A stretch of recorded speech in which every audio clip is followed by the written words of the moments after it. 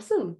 Well, it is on the hour and we have a super jam-packed session today, so we better get it going, get started. So hello again, welcome. If you're just joining in, feel free to pop in chat where you're dialing in from. We love to see all of those. Today's topic is around building the employee experience. And what we've really been hearing from the community is that there's just lots of change going on right now, and that it would just be super great for everyone to get together and talk about how to navigate through all of that. And so we've invited Jeff and Lori here today to join in on the conversation, and I'll do a proper introduction for them a little bit from now, but for now, all I'll say is that I'm really excited to hear what they all have to say from this topic, from their really unique perspectives. So really quickly, today's session is brought to you by Bucket List Rewards, which is the #1 employee rewards and recognition platform. And in partnership with us here today, Within People, as well as GoalSpan. So Lori's from Within, and he and his team help leaders grow their companies through purpose-led and values-driven culture, as well as leadership. And we have Jeff here with us today from GoalSpan. He and his team have built a fantastic industry-leading feedback, goal setting, and performance assessment platform. And then quick introductions about ourselves. So hello, I'm Rebecca. I'm your host here today. I'm the community manager here at Bucket List Rewards, and I'm just super passionate about helping companies build happy and rewarding workplace cultures where we can all thrive and have a good time. And I organize our Bucket List community webinar program, and I'm just super excited to be diving into this topic of employee experience with all of you here today. And our mission with these events is really to bring the latest thought leadership to our community and provide a space for everyone, culture leaders, to ask questions and share thoughts and experiences. A little bit about me outside of work: I really enjoy paddleboarding, hiking, reading, and enjoying the food scene here in Vancouver. And now I'm really excited to introduce these two lovely individuals with me here today. First up, Lori. He is the co-founder of Within People, a global team of growth strategists and coaches who work at the intersection of culture, brand, and strategy. And he's really just spent the last 15 years helping a new generation of more purposeful, equitable organizations grow. And he does that from the forested slopes of North Vancouver, where he lives with his young family. And Jeff here, he's the president and CEO of GoalSpan, a performance management company in the San Francisco Bay Area. And Jeff has had a really multifaceted career running both public and private companies, as well as selling, acquiring, merging numerous businesses, and assisting his clients to do the same. Jeff's currently serving on several corporate boards, and he is the host of an awesome podcast they should all check out, Human Capital Podcast. And with that podcast, he's just really on a mission to uncover the deeply human aspect of work. And in his spare time, he's an avid sailor and hiker. Awesome. Well, now that you all know a little bit more about us, we'd love to get to know all of you a little bit better.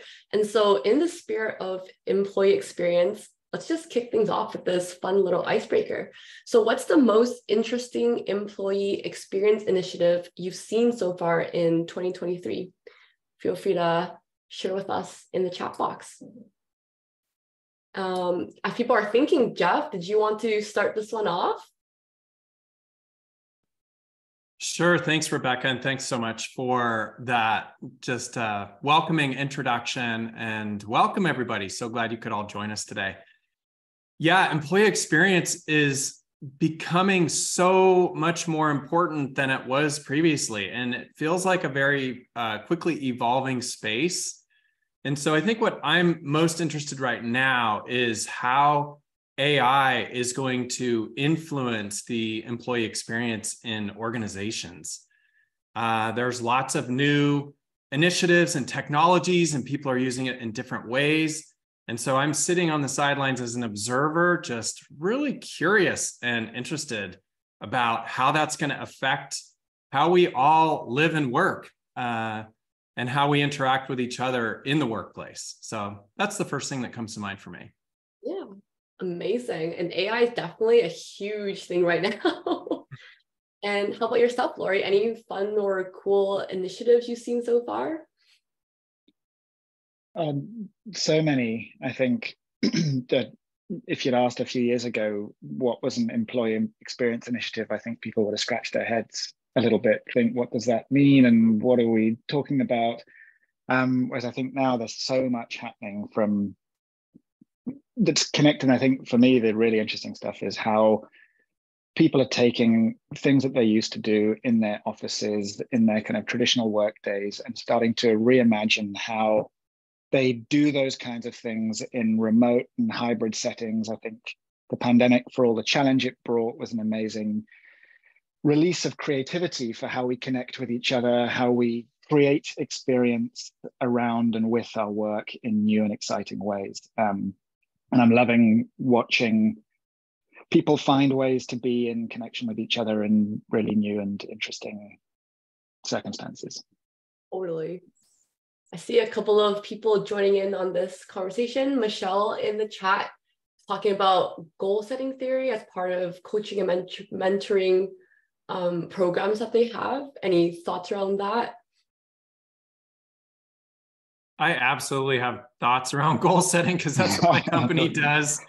And what's interesting is that organizations and people that set goals and they really manage them and they pay attention to them are much more intentional, and the experience becomes better for employees because it makes you really feel like you're contributing and you're growing and you're making progress and you check in regularly and you know how you fit in. So it's a little sneak peek on some of the things that I'm going to be talking about, but I love that concept, and I think it's going to continue to get a much greater foothold in organizations that really want to succeed and accomplish big picture things together. So I appreciate that post.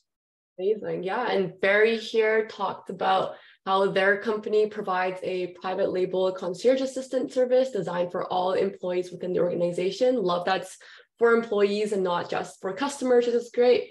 Jen talks about building a virtual office for people to get together, which is really important.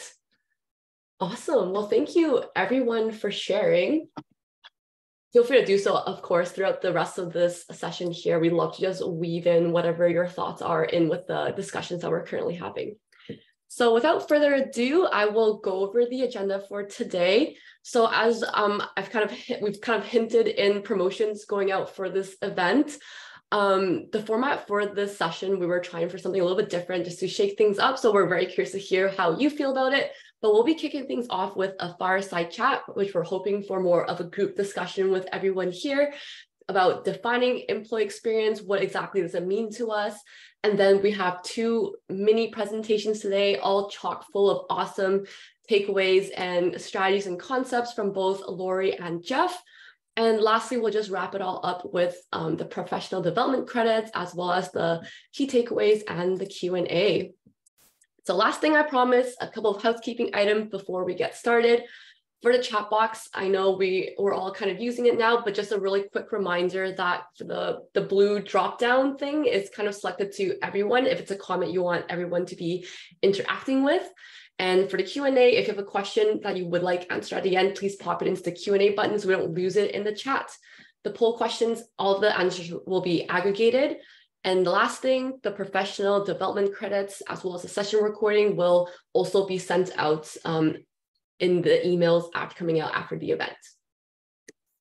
So without further ado, let's get started with our fireside chat.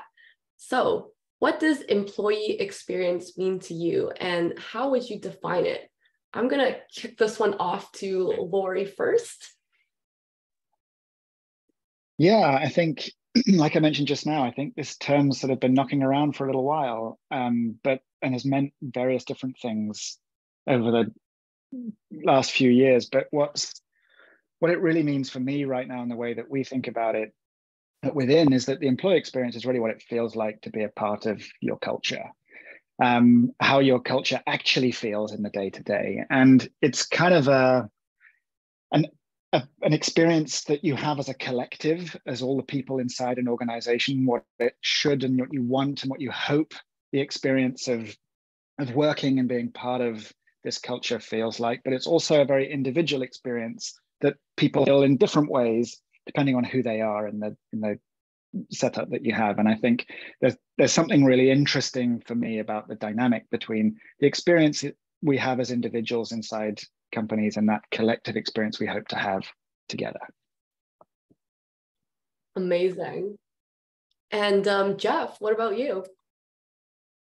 Yeah, I love that definition, Lori. It makes so much sense. And I also love a definition from actually somebody that I had the opportunity to interview on my podcast. Her name's Jean Meister, and she's a researcher and does a lot in the area of employee experience. And she basically says that employee experience is the sum total of all of the experiences that an employee has with their employer over the course of the duration of their relationship. So this is everything from recruiting and applicant tracking to onboarding to once we are onboarded, how are we communicating with our manager? How frequently is that?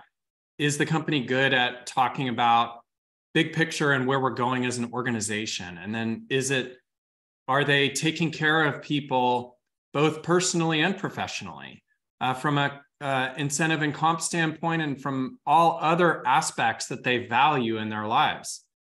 And so what's interesting too is on this question, it's like employee experience is actually defined outside the organization by the employee. So what's the benchmark? It's really the experience that employees are having from other companies that they connect with. So when they go get serviced by somebody really well at Southwest Airlines, or when they're purchasing something, that sort of defines what they expect from their employer as well. And that includes with the ways we interact with each other, and all of these holistic things sort of come together to create that employee experience. I love that you're talking about sort of putting a focus on the whole person and not just, who someone is at work, because of course we never leave our personal stuff at the door when we come to work. And so I'm so happy to hear you talk about this holistically. Yeah, and does anybody else here today have something they'd like to share about the meaning of employee experience to them? I see in the chat, Sydney, thank you for sharing. Employee experience means, feeling supported, having a positive environment to work in, feeling valued, and having strong communications. These are such great pieces. Any thoughts on that, Jeff and Lori? I just to build on what Jeff was saying there, I heard a good description the other day, which is imagine it as being the average of your last 1,000 interactions within your company. Kind of that's really what your culture and the experience of being there looks like. It's the climate of your company rather than the weather. It's that kind of sense of over time, what does it really feel like and mean to be a part of this organization and this culture? And there's something interesting about the consistency that asks for when you're thinking about it in that way. Yeah, I love that. And I really resonate with Sydney's comment as well, because I feel like in what you said, Rebecca, about it being about the person, not just the production of the role or the job. You cannot separate these two. And there's actually a benefit to knowing and learning and understanding people and what they value and what they care about. The other thing that I would add, and by the way, if we know more about them personally, it's more likely they're going to perform better professionally. So I think that's key. The other thing that I would add is the importance of overlaying core values with employee experience. So if we've done a really good job defining what behaviors are really important to us as an organization, and then we support and promote those very well, it's going to lead to a better employee experience. And the last thing I'll say is that it's really like a muscle. You have to flex it constantly. You can't give up on this thing or it's going to atrophy, and pretty soon you're going to be out of shape. I love how metaphorical you both are and how great your analogies are. Really helps paint that picture. And I think a great thing to end off with here, Bev and Emily's comments in the comment section about how employee experience is what you choose to create influence for people in the workplace, as well as how it feels like to be part of a community at work. And I think those are really beautiful pieces to end off this fireside chat with. Awesome. Well, thank you everyone for sharing your thoughts and participating. Now, I'd love to just welcome to our center stage here, Lori. Lori, I know in a previous conversation, you mentioned that a really big thing for you when it comes to employee experience is just bringing experiences and expectations together in a way that's really meaningful for people. And I think that's just such a great segue into your little presentation here today titled Promises, Not Perks, How to Design an Employee Experience That's Fit for the Future. And for all of you in the audience here today, I was lucky enough to get a sneak peek from Lori, and no spoilers here, but he has some really great examples and strategies to share. So I'm just gonna pass it over to you now, Lori, to kick things off. Thank you. I'm inspired by the stage. I feel like a sort of a dance might be appropriate here, but knowing how I dance, maybe that's not such a good idea. Right, so yeah, you can actually ping me right on to the next one if you want, please, Rebecca. So what I wanted to talk about today in the context of employee experience was the kind of underlying question for me, which is how do you intentionally live your culture in a way that works for everyone as the way we work continues to change? I think in my work with leaders in organizations of all sectors and sizes around the world, this is a really salient question right now. There's a lot of change going on. There's a lot of uncertainty that comes with that change. There are real questions about how does a culture survive and thrive and help people to do that inside their organization in the face of what's happening. So one more slide, please, Becca. Oh, one back. Thank you. So the context for this is really interesting right now. I think I mentioned before that employee experience is a term that has a lot of currency right now, but that's not been the case for a really long time, for such a long time. I think what's really clear right now is that the world of work is fundamentally changing. The pandemic did more than just cause us to ask questions about where and when we work. It's caused us to ask fundamental questions about how work shows up in our lives, not just whether we work inside offices or outside, which is a huge debate right now that we're seeing lots of leaders wrangling with the decision about where to have people work, how to control or let go of the when people work. We're seeing a lot of questions surfacing around how does work really work for everyone? The pandemic again shone a light on what it means to restrict people's movement or give them the freedom to be able to balance their own priorities in their lives with the way that they work in a way that gives them much more responsibility to be able to shape that the way that they want it. And how to balance those kinds of freedoms with the challenges around maintaining performance and productivity inside businesses and actually discovering whole new relationships between those things that I think a lot of leaders have found surprising about when you give people that freedom, what that does to inspire productivity rather than, I think, before that time, this feeling of we really need to control the way people work to make sure that the productivity happens. And I think there's a heap of change that's accelerating out in the world now from, we've had pandemics, recessions, inflation, devaluation. Jeff mentioned AI. The pace of the change that business is having to operate in and employees are having to work within is speeding up. So on, please, Rebecca. I think at the heart of that conversation, we're seeing employee experience show up. And for me, that's not really surprising because employee experience is concerned with really how we understand what's expected of us and how we show up to the work that we have to do. The term employee experience has become incredibly popular lately. It's in the last 5 years, we're seeing 5 times the use of the words in themselves. And I think when you start to think of employee experience as being the map through which you navigate change, it's the blueprint that we create for how we want to be as an organization. And when you are intentional about your employee experience, you're able to actually create that map and support people to move through change with something to guide them. it's become the currency for recruitment and retention inside businesses. We're seeing a huge surge in people wanting to search for meaningful work and to be able to work in the ways that work for them. And I think organizations that aren't thinking about their employee experience are missing out on this massive opportunity to be able to really engage with a workforce that wants something a little different right now. And I think our message into the world around this right now is that the work to be done with employee experience isn't about tweaking it and refining it. It's actually the opportunity right now to reimagine it completely and to redesign the way your organization works so that it works for everyone who's part of it right now. Starting to make work more meaningful, more equitable, and more resilient to the change that's out there in the world.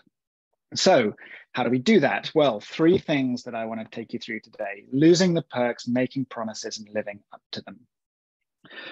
The first one of those is about losing the perks, which is a little controversial, but there's something important about this, because when we think about employee experience, we're inclined to think about initiatives and cool stuff, basically, that companies do to make the experience of working there more enjoyable. Rebecca, if you go one more slide on, please. And perks are a really fantastic incentive. They can be a brilliant reason to join one company over another. They can be a great incentive to inspire performance in a workforce. I'm talking about everything from promises around perks around paid time off, around discounts of the products that you sell for people who work with you, to Friday night drinks and socializing and the culture, to benefits packages and bonus packages that are there to kind of attract and bring people in and make that experience more rich. The trouble is, if your employee experience is based around a set of perks that you offer, it's a bit like this car. That spoiler alert, doesn't make that car go any faster. It's a bolt on to the culture. It's a bolt on to the car. It's a bolt on to the culture is what your perks are.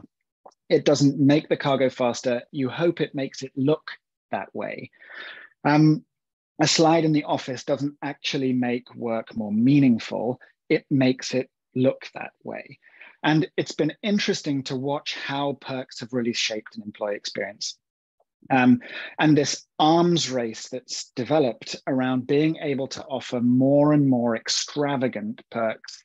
Rebecca, the next slide, please. Into the marketplace. And it's turned into this slightly crazy world. And I think looking at big tech lately, this has been a really big part of what we've seen happen in that space, where we've started to really work under the sense that the bigger the perks we can offer, the more luxurious our employee experience can be, and the more attractive it's going to be to potential applicants, and the more persuasive it's going to be to support us to give our all and manage our performance in better ways. I think the problem here is that these kinds of perks are actually quite dangerous, much like these spoilers look like they might be a little dangerous for the cars that are being driven here. Because in my experience, the size of the perk correlates with the size of the ask that sits behind it. We're going to have sleep pods in the office, and we're going to serve breakfast and have this beautiful Michelin-starred lunch for you here, which means you don't leave the office, you stay here and do your work harder for us. There's an underlying intention that's not actually authentic to what's being communicated in that space.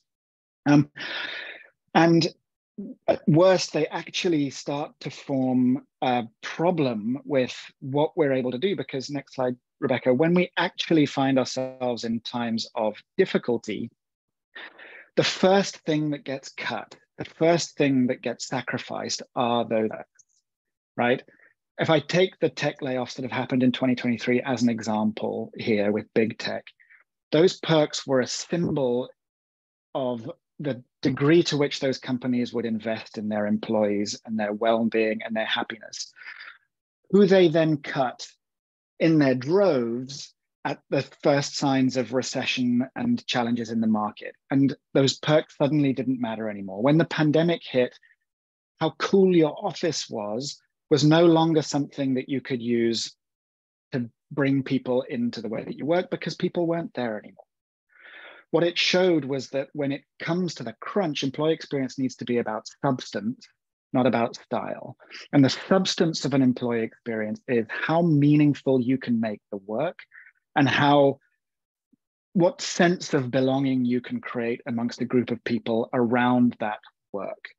That you can't use perks as a distraction from your employee experience. The employee experience has to be strong in and of itself.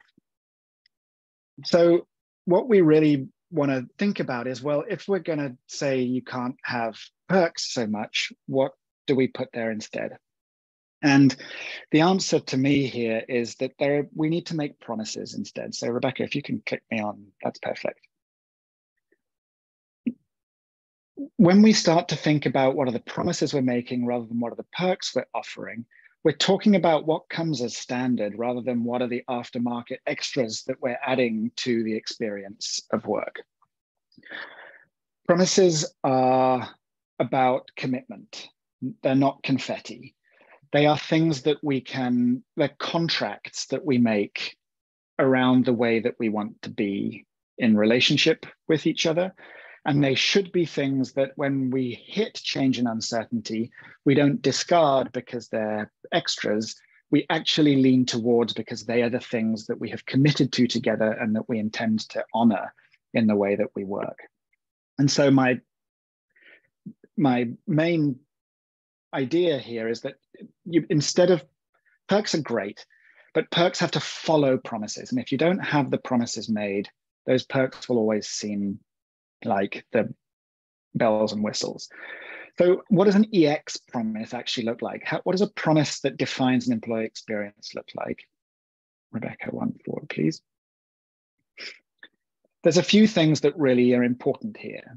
When you're making a promise around your employee experience, it's about establishing an expectation for how the relationship between an employee and an employer looks and feels. It has to be based on mutual value in that way. Here's some things that we will provide you with to support you to grow and be able to integrate your work into your life in the right way. And in return, here's what we expect from you in terms of how you're going to support us in our mission towards achieving our purpose, towards fulfilling our vision and living our values. It should be about finding ways to create a more equitable way of working that actually starts to help everybody who's invested in this experience to feel valued in the way that they need to. It's got to feel like this is a strategic priority to us. We can see the value of doing this, not a tactical play. It's not something that we will drop when the going gets hard. It's something that we feel brings resilience to the way that we work. And it's got to be something that's measured and backed up with proofs. We've got to be able to see it living and alive in the organization at any time. So with that in mind, it's then like, well, what are the promises that we need to make? And Within's framework for this encourages leaders to think about making promises around through sort of looking at their experience through these four lenses: flexible, connected, rewarding, and growing. So what do those mean? Well, the first one is flexible, which is really asking us to think about how we collaborate remotely, creatively, inclusively, and flexibly. This is all about how do we really make promises that ensure that everyone's needs are heard and honored, and that we're designing for flexibility in a way that's really aligned to what the needs of individuals around our business are, which is really tricky, especially in large businesses with a lot of people in them. And I think the debate that's out in the world now around hybrid working and should we let people work from home or should we bring them back into the office should start with a question of really understanding the different kinds of needs that exist in that space and what sorts of promises we make about how people use their time, about where they work, and about how they work with each other that honor the flexibility that we need to be able to bring. That's not just about where do we work, but about how do we work in ways that enable everyone to work at their best. In terms of connected, the next one, please, Rebecca.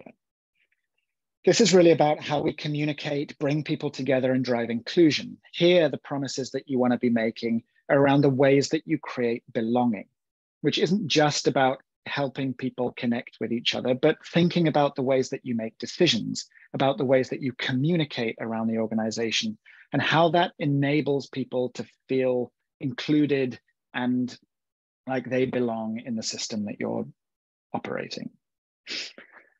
The third one's around thinking about how we're recognizing people and creating and celebrating impact, making promises not just about how we pay people and reward them, but around how we give them opportunity to do meaningful work. And finally, about how we help people grow, how we're focused on balance and well-being and moving, helping balance growth and development alongside personal well-being. So with those promises in mind, how do you then live up to those promises? And the really important thing here is making sure that the expectation you set through the promises you make echoes through into the experience that you actually create. And what that looks like, here's two very quick examples for you about what that can look like. In our own employee experience, Rebecca, next slide, please.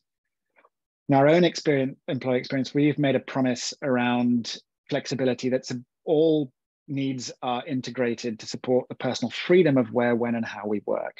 And that echoes through into how we choose to use our time, which is that we use it in a way that works for us and that we can really integrate what's needed to service our clients, our partnership, and our own commitments. And some concrete action that we've had to take out of that has been that we don't value time with our clients, that we actually value outcomes, and we don't timesheet people based on the amount of time they spend doing things. We help them understand the outcomes that they want to work to, which fundamentally changes the way we're able to use time in the organization. Stoke, one of our clients on the next slide, has set a promise about growing, which is that people get to choose their own path and be supported to grow alongside a collective vision. What they've been doing there is reimagining then their personal development cycle from being something that felt like a ladder that you climbed to ascend levels of seniority to being something about how you can go and find skills within the business and start to kind of collect up a set of skills and experiences that enable you to pursue what you're most passionate about and help Stoke reach the vision that it's after.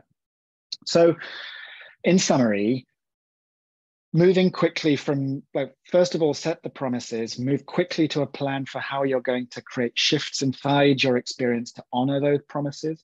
That means aligning the process and rituals you've got in your businesses to do that and making that a measurable process, which I know Jeff's going to talk about a little bit more too. And just remembering that through this, if you want an equitable outcome to this, it has to be an inclusive process. This is something to do with your employees, not for your employees.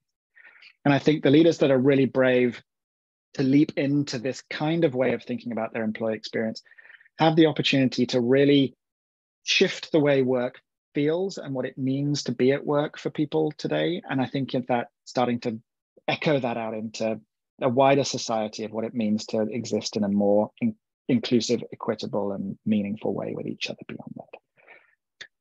And that is that. Awesome. Thank you so much, Laurie. I know you got a couple of really great questions in the QA that I'm really excited to tackle with you in our Q&A session.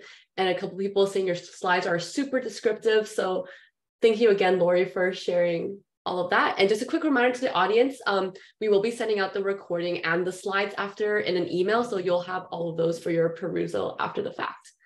All right, next up, join me in welcoming Jeff to center stage now. So Jeff, a few questions we had submitted to us prior to the session was really around optimizing the HR arsenal when it comes to improving employee experience and retention. And so I think that these questions are actually the perfect segue to just set up your talk and give you that runway. And so I'll just read out the questions here. So we got, how does performance management help with employee experience? And how can you use tools like goal setting, goal management, and feedback to impact the employee experience? And so to whoever of you in the audience who submitted these questions, lots of great frameworks and strategies coming up. And I'm really excited to hear more from you, Jeff. I'll pass it over. Awesome. Thank you, Rebecca. And thank you, Laurie, for a great presentation. I love the concept of flexible, rewarding, growing, connected. Those are all so impactful when it comes to employee experience. So also thank you, Rebecca, for those two questions. They're just perfectly suited for my section, and I think they're going to be answered as we move along. And if they're not, let's take a couple minutes at the end and we'll go ahead and do that. So today I'm going to talk about employee experience in the context of continuous performance management. And so really, continuous performance management is where we've arrived today. And performance management is only one aspect of the employee's experience, but it's much more broad than most people give credit. And so I want to take some time today to sort of walk through different aspects of performance management that can actually become an incredibly valuable part of an employee's experience. So if we go back and we take a quick look at the history of what's happened with performance management and things like performance reviews, it goes all the way back more than 100 years ago when we first started documenting these things. And this whole concept of the ROI was born back in the 20s. And then fast forward up to, and by the way, in 1926, Ford adopted the 5-day, 40-hour work week. So that sort of set the standard for, okay, what does performance management look like and how's it going to fit in? And then you get into the 50s, you have sort of personality-based performance appraisals, which people shudder about that. Am I going to get a reviewed based on my personality? That doesn't sound very good. In the 60s, management by objectives became very popular. This concept of MBO, we're just going to manage by performance by objectives only. And then in the 70s, we had things like psychometrics and rating scales. And we all know that there's a lot of controversy around, do we use numerical ratings? Do we not use numerical ratings? In the 70s, there were a lot of lawsuits around subjectivity and bias, and that shifted things so that in the 80s, we adopted more multi-rater feedback systems like 360s. And then in the more recent decades, like the 2000s and the 2010s, it was a little bit more engagement focused. There was a move away from the annual traditional performance review. And that really brings us up to the present, which is in 2023, we're looking at continuous performance management. And so let's talk a little bit about that. So we've been brought to this place now. So why do we need to change? We're now in a place where there is a tremendous need to change, because if you look at these historical processes, all these things that I just shared with you have produced very little effect on performance. In fact, I'll go as far as say that they have had a very negative impact on employee experience. Why is that? Because these traditional processes for an employee and often for a manager are anxiety producing. How many employees do you talk to that say, I get to do performance reviews now. I'm going to do a self-assessment. This is so great. It's anxiety producing. Why? Because often there's surprises and there's bias that's baked into these processes. It's incredibly expensive in terms of time and money. Organizations are spending millions and millions of dollars every year with very little benefit as a result. What's the ultimate goal? It's really workforce alignment. We want to align everybody in the organization around what is most important. Let me tell you, my friends, that's an employee experience concept right there. If we align everyone around what's most important, that means we're all rowing in the same direction. We care about the same values. We care about where we're going as an organization, and we understand how we fit in. And so the traditional processes have had very little workforce alignment.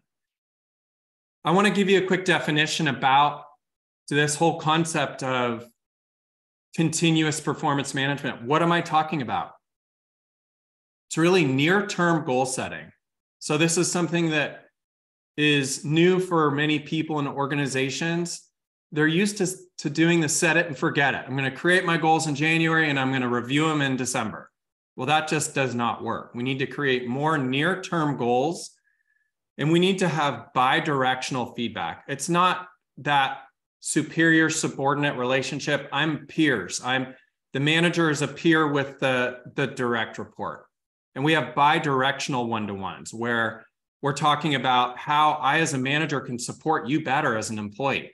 and I'm listening to what's going on in your life, both personally and professionally. It's real-time feedback. So when things happen, we're in the moment. I'm able to give praiseworthy feedback, even in a remote environment. Like Lori was saying, there's been so much disruption with COVID, and we're working in so many new and different ways. We can still give real-time feedback, both praiseworthy or constructive feedback when it's warranted. And all of this is implemented with a high degree of flexibility, which means we're not going to do a cookie cutter approach. Every personality is different, and diversity is absolutely paramount as a result of our processes. And so let's embrace that diversity and develop systems and processes that fit well with each person, and implement these with low formality and hierarchy. And then we're going to end up with a successful outcome. Okay, so what are the prerequisites for this? Before you really begin doing continuous performance management, you don't have to, but your results are going to be much better if you have clearly defined your mission, your vision, and your core values. And then you support these with objectives that are at the corporate level, so everybody knows where we're going together. And then individually, how is my team and my own objectives, how are they going to support the long-term objectives of the company? So those will be my own personal goals. And when we think about mission, vision, and values, so those first three elements, what are they? Mission is what we do, who we do it for, and Rebecca, you can switch to the next slide, and why it is important to either our employees, our customers, society. Why do we do these things? If employees know that, that's incredibly helpful. Even more importantly, if they know where we are going, what's an inspiring sentence or couple of sentences which really tells them why I want to be a part of this company? Where are we headed? And then I can better understand how my role contributes to that big picture vision in terms of where we are going together.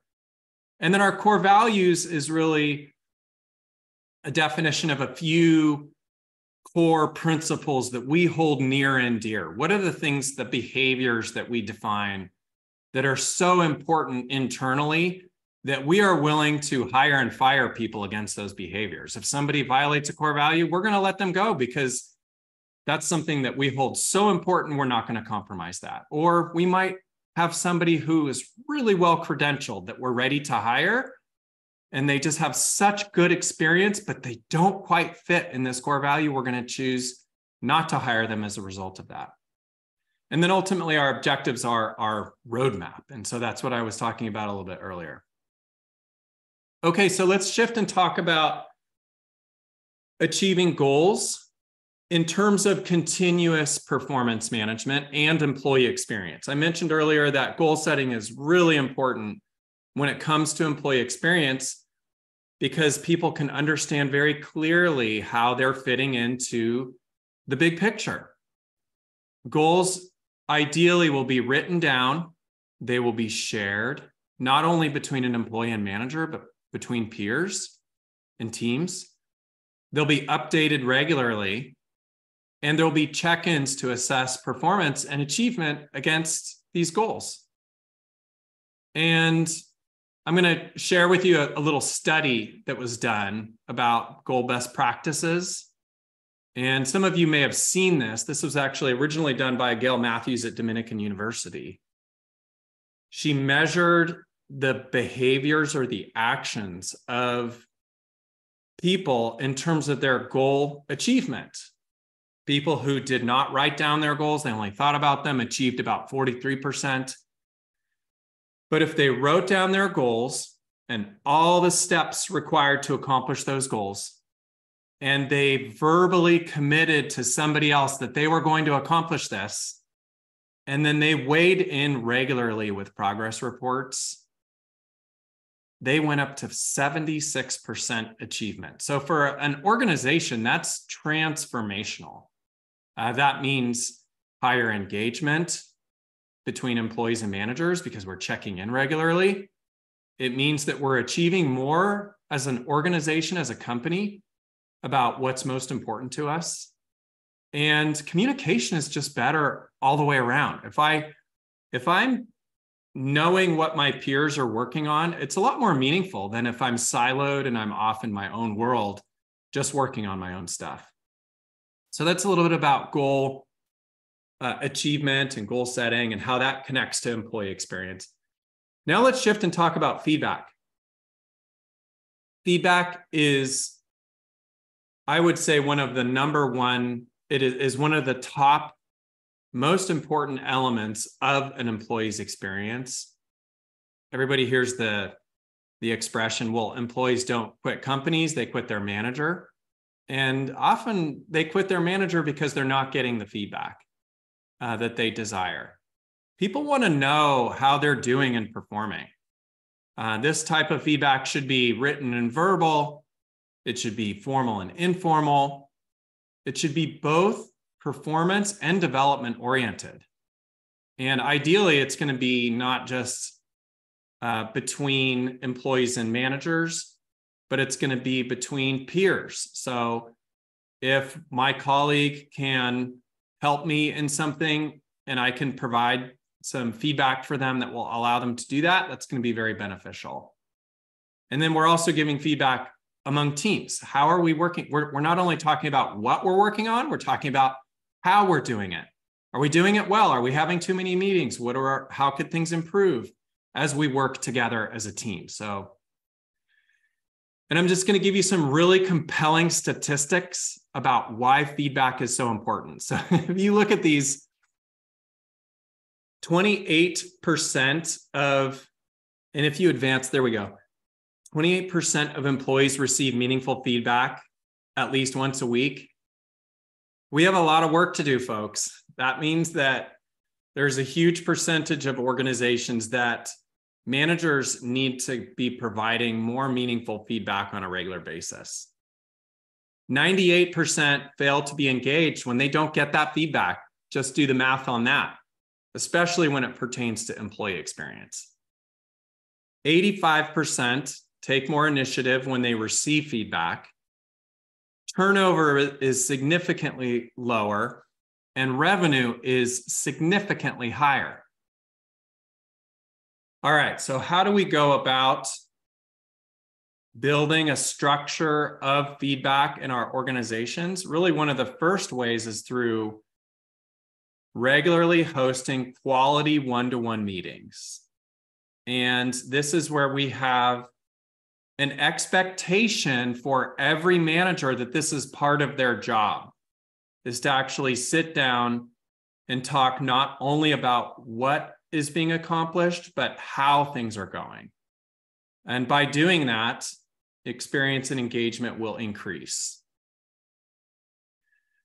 When we're hosting these one-to-ones, we put them on the calendar. Employees know what they're about and that they are a different type of meeting.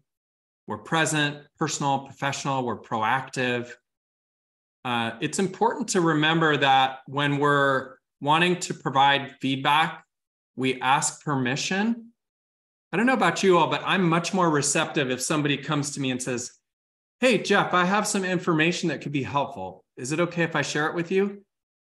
Sure. Or I might say, you know what? That's great, but I'm in the middle of building this presentation and I'm under a deadline. Can we talk tomorrow morning? And all of a sudden, I've just learned as the giver of the feedback that we have a time that's going to be much more appropriate for this person and they're going to be more receptive. So ask for permission. Make sure that it's 180 degrees. So we have two-way discussions in our meetings. We're providing both development and coaching feedback, and that it's feed forward. So we're not focused so much. I showed you in the beginning that whole chronology of performance management. Much of that last 120 years time span has been this rear view mirror perspective on what's gone wrong for the employee. We need to tell them all the things that didn't go well. And continuous performance management is feed forward. It's a coaching conversation where it's much more development focused, and that ends up creating a much better experience for everybody that's less anxiety provoking. So when we bring all this together, this is really about making sure that you're clear, crystal clear on who you are as an organization and where you're going, and incorporating that into all aspects of how you run the business, from onboarding to performance management to customer and employee communications, goal setting and expectations.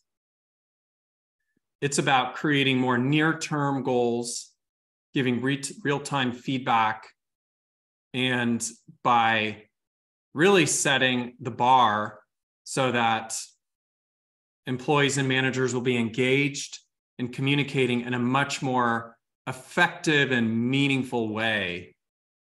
If you look at the alternative, it's not pretty. We're disengaged, we're not having those conversations, and it ends up contributing to a very negative employee experience. So even though continuous performance management is only one aspect of the big picture, as Lori described a lot of other aspects in his portion of the talk, this is a vital, vital aspect of how an employee experiences your company. Now, GoalSpan happens to be a software provider. And I always like to tell our clients that even though we are a continuous performance management software provider, software never is the single answer to this problem. It's a both and. Software is great, and it has to be enabled with these critical face-to-face conversations.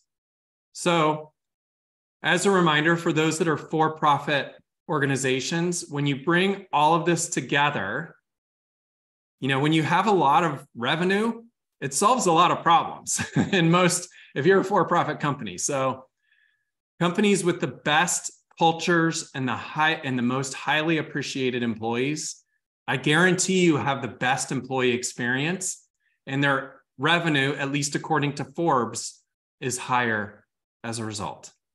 So I will leave it there, and I really appreciate everybody attending. Thank you, Rebecca.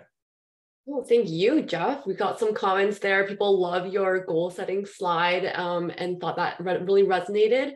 I really liked what you were saying about asking for permission, even when it's something like feedback, just because you're so right when you put it like that. Sometimes a lot of times people do want feedback. They just might not be a good time for them to be able to act on it or totally focus on accepting what it is you're going to say. So just that simple act of just asking is super, super appreciated, I think, in a workplace.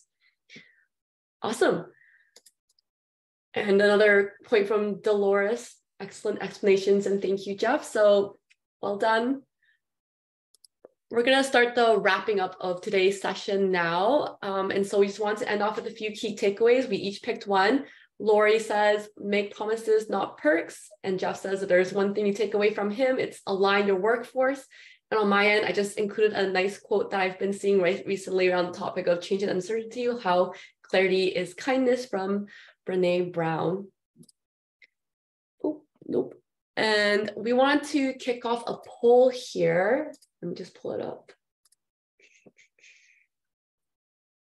Awesome.